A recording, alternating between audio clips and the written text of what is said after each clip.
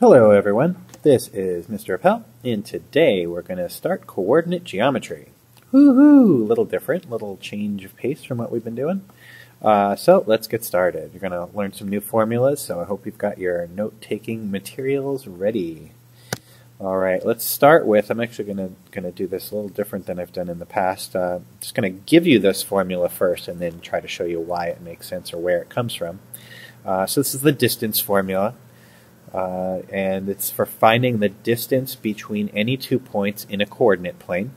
So if you have the coordinates of any 2 points, A and B, where the coordinates are the x and the y, so x1, y1, and the coordinates of the second point are x2, y2, the formula for finding the distance between them in the coordinate plane is in words, it's the difference between the x's squared plus the difference between the y's squared, and then the square root of that whole thing.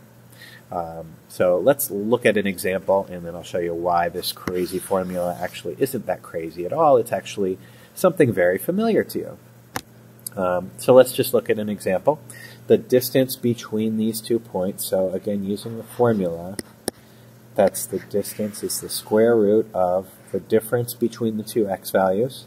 Now, it actually doesn't matter whether you call, so I might look at this and say, alright, so L is going to be my x1, y1, and K is going to be my x2, y2.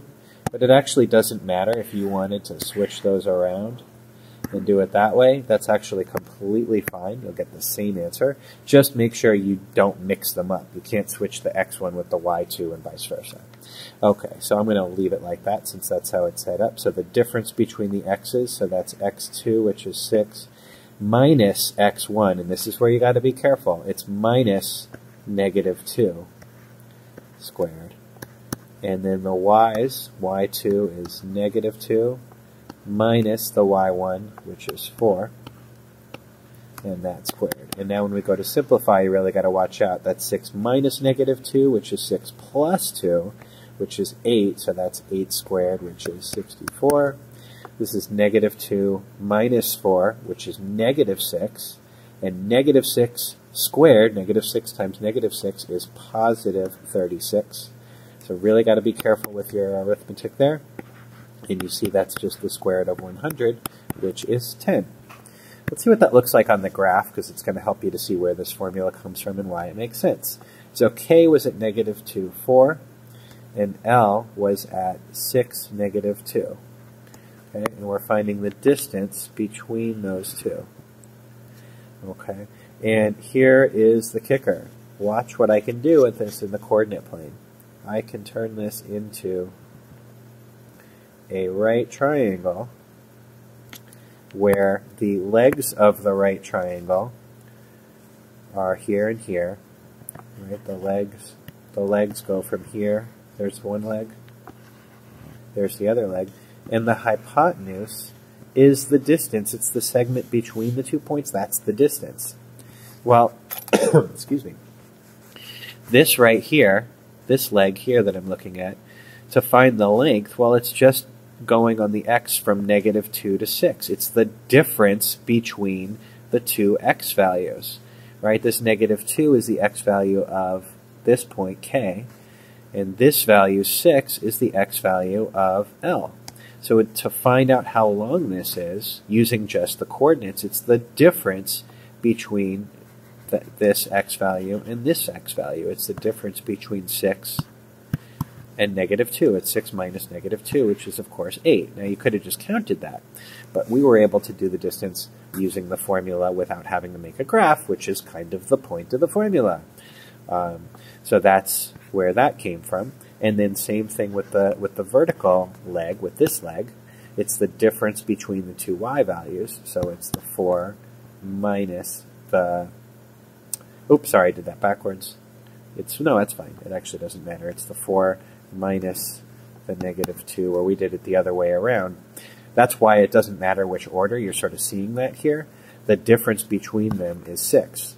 And it doesn't matter if it was 6 or in the way I did it here, -6, because when you square it, you still get that 36.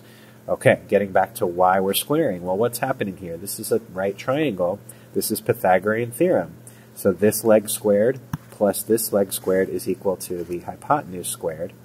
And then to find the hypotenuse, you take the square root, and that's effectively where that distance formula comes from. Do you have to know that? No, but it's kind of cool. Okay, moving on. Midpoint formula. So here's the midpoint formula. You should go ahead and write that down. And what you should notice, again, if we have 2 points, A and B, x1, y1, and x2, y2, the midpoint, the midpoint of the segment connecting those 2 points can be found. It's one formula, but it's sort of 2 formulas in one, because this part tells you the x-coordinate of the midpoint. This tells you the y-coordinate of the midpoint. So it's kind of like 2 formulas in one, but we put it all as one big formula. Easiest way, I think, to remember this is just the average of the 2 x values, right? Add them up and divide by 2. And this is just the average of the 2 y values. Again, add them up and divide by 2. All right, let's do an example. So if I call this my x1, y1, and this my x2, y2, forgot the comma there. So the midpoint is going to be the average of the 2 x's, so that's 3 plus 7 over 2. And the y value is going to be the average of the 2 y's, so 5 plus 9 over 2. And if we just simplify those, we get 3 plus 7 is 10, divided by 2 is 5. 5 plus 9 is 14, divided by 2 is 7.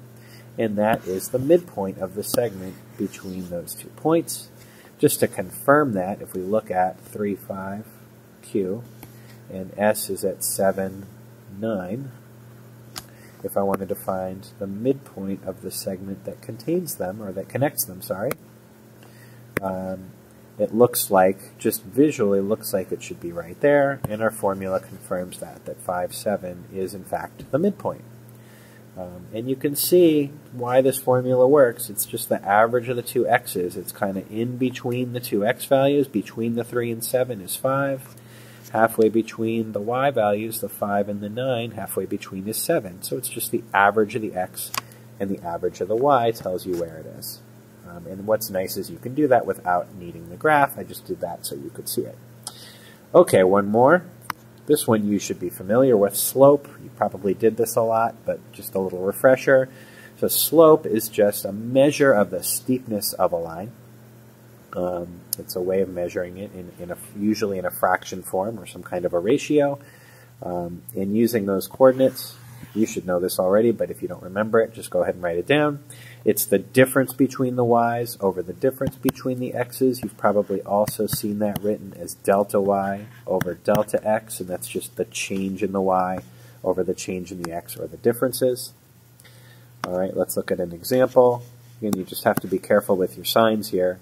So if I call this my x1, y1, and this my x2, y2, the difference between the 2 y's, so y2 minus the y1, that's 3 minus negative 1. And the difference between the x's, 3 minus negative 3. So 3 minus negative 1 is 3 plus 1 is 4. This is 3 plus 3, which is 6. And then we can reduce that and get a slope of 2/3. Hooray! And then just one quick little summary, just to kind of refresh your memory. You know that positive slopes visually on a graph are lines that are going uphill, right? Going uphill is positive. Negative, if you're feeling down, you're going downhill. That's negative slopes. And then a slope of a horizontal line, that's going to be a 0 slope, a slope of 0, right? If you think uphill, going uphill is positive. Let me do a little visual here. All right, so if that's positive, and then that's negative, what's between the positive numbers and the negative numbers? 0. So that's why that's a 0 slope.